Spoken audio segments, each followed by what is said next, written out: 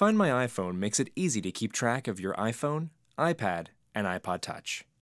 You need to set it up before you can use it. It only takes a few moments, and you do it right on your device. First, make sure you've updated your device with the latest iOS 4.2 software.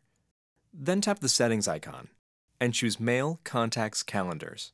Tap Add Account and MobileMe. Then enter your Apple ID and password. If you've ever downloaded an app or used the iTunes Store, you already have an Apple ID, so enter the same one here. If not, you can create one here as well.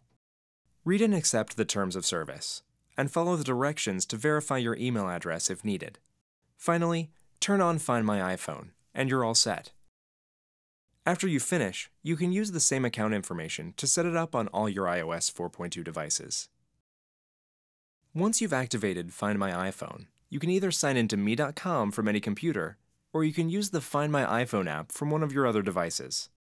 It's a free download from the App Store. Just sign in with your Apple ID and password. Tap here to see all the devices you've set up. Then tap one to see its location on the map.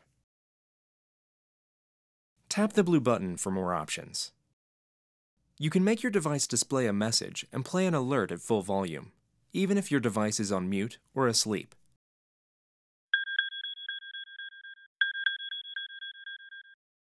You can also lock your device with a passcode to prevent someone from accessing your personal information.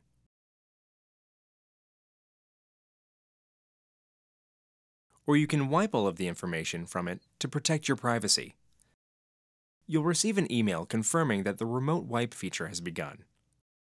Then if you do find your iPhone, iPad, or iPod Touch, just sync it with iTunes to reload everything from your latest backup.